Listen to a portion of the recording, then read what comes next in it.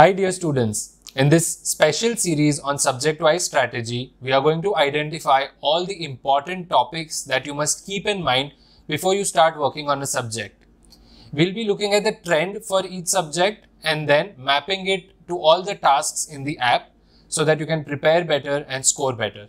Now, if you look at the trend of pediatric dentistry questions in the past 6 years, you will see that the trend shows an increase in the number of questions from nearly 6 to up to 10.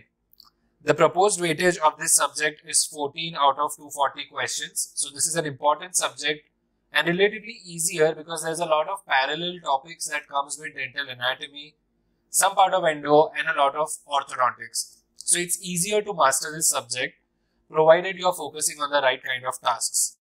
So let's take a look at the recall questions and see which of these topics are important in pediatric dentistry. So the first question is dog and bell experiment as a part of that is classical conditioning theory by Ivan Pavlov. Next, modified pediatric triangle involves society. Key stride of dental caries describes caries activity. And there's a case-based question with a newborn baby who's continuously developing fever, difficulty in feeding, and you can see that there is ulceration on the tongue and there are these neonatal teeth. This is associated with Riga-Fati disease. Then tongue thrusting is diagnosed by postural rest position. You will find a lot of oral habits related questions in orthodontics as well, and preventive and interceptive orthodontics will cover the space maintainers. So make sure that you are also following ortho and pedo closely as a subject. Right, then the next question is iatrogenic pulp exposure in a deciduous molar is managed by, and that would be direct pulp capping. A young patient is seen with ankylosis of primary molar with permanent successor beneath that. What is the ideal treatment? And that would be extraction of ankylosed tooth. And this is the discussion and explanation of why the other options are incorrect.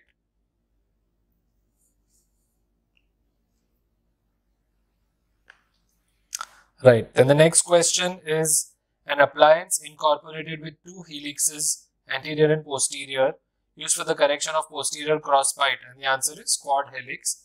And you can see that the question itself is describing 4 helixes, right?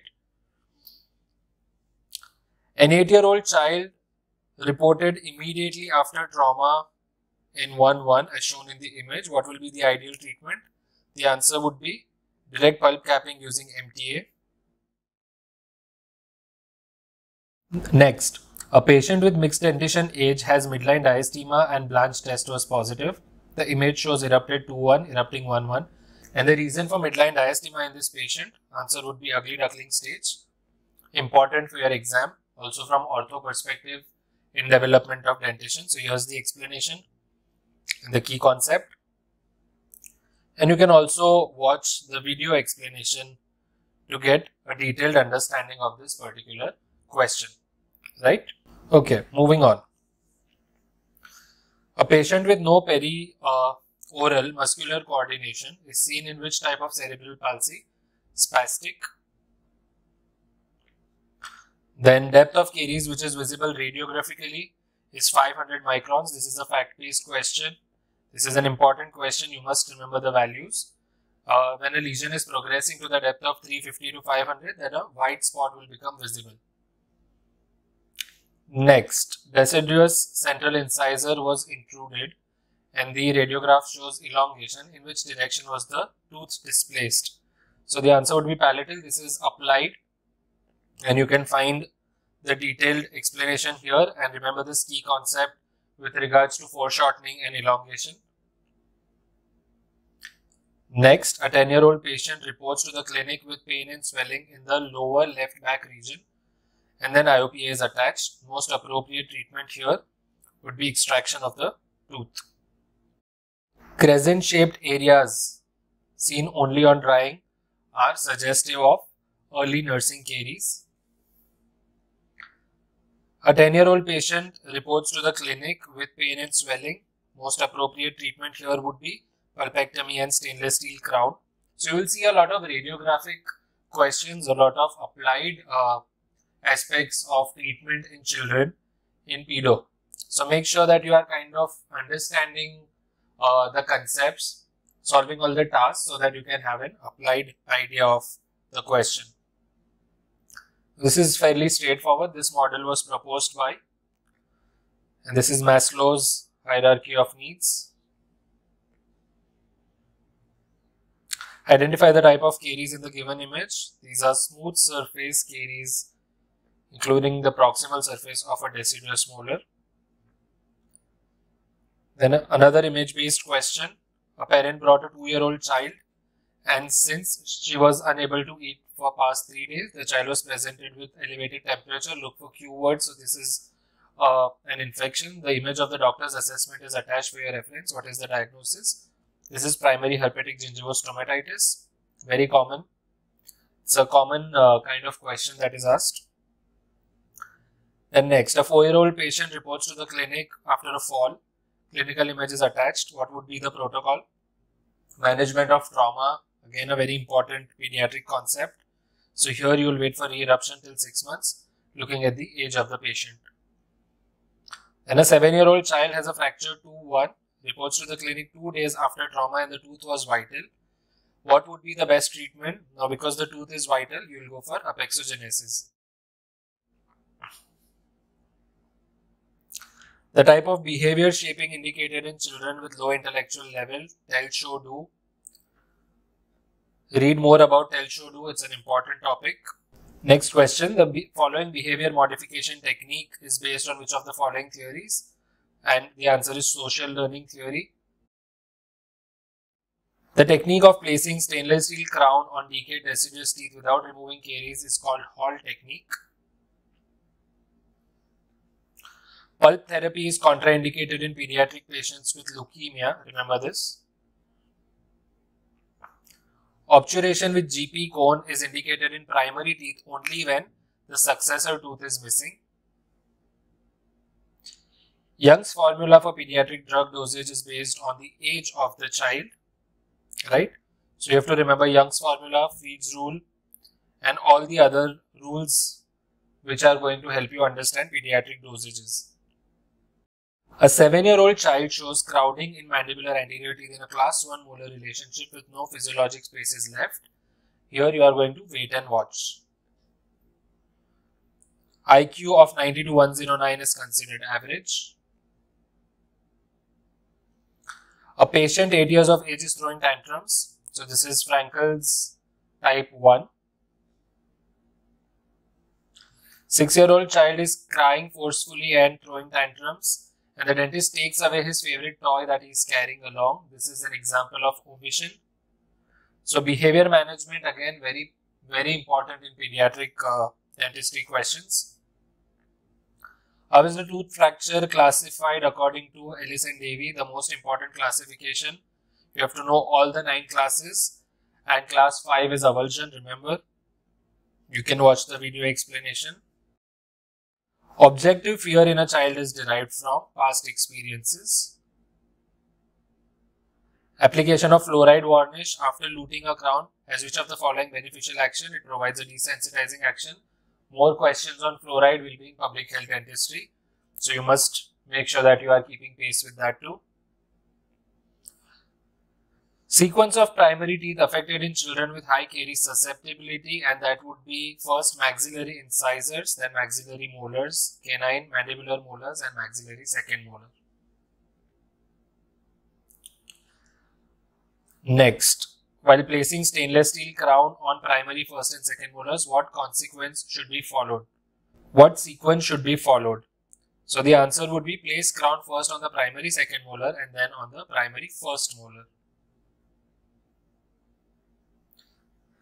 Which is the material not used for pulpotomy, and that's Masto paste. Self-inflicting injury or masochistic habits are seen in Nash-Neelan syndrome. Maximum increase in the number of S mutants occurs during the transition from primary to permanent dentition. A 12-year-old patient presents with retained primary mandibular second molar and radiograph shows congenitally missing second premolar. The conservative approach is to retain the second molar with minimum proximal contact stripping. This is the explanation here with regards to the treatment modalities when you have missing second premolars and what to do in a case like that. According to which theory, thumb sucking habit is due to deep emotional influence? And that's Freudian theory, correct?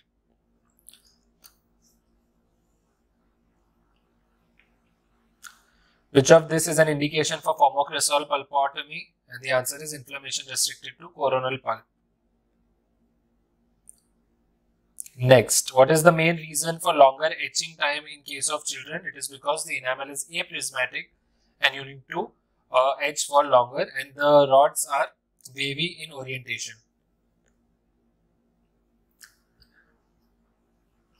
Next question, sequence of teeth affected in children with high caries susceptibility. So the first teeth to be affected are maxillary incisors, followed by maxillary molars, then mandibular molars, and lastly mandibular incisors.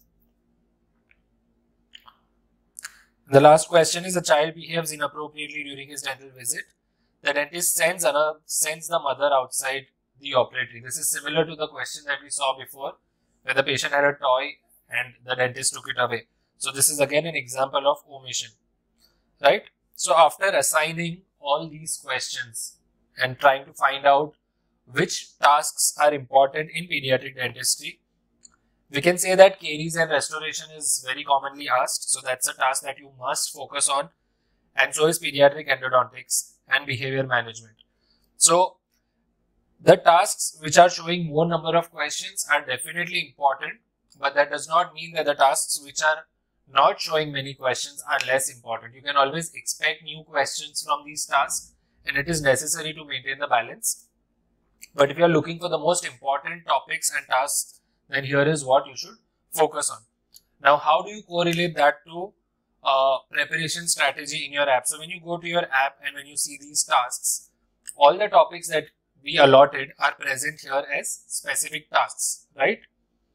So say for example, you want to practice pediatric endodontics, you are going to go to prepare, and you can find the workbook here, and you will find a lot of good illustrations and flowcharts, tables, right, and diagrams. So this is your preparation phase, and then you can always watch the video and take the test. So you will find all your topics that you need to build up the knowledge, the fundamentals that you need for pediatric dentistry.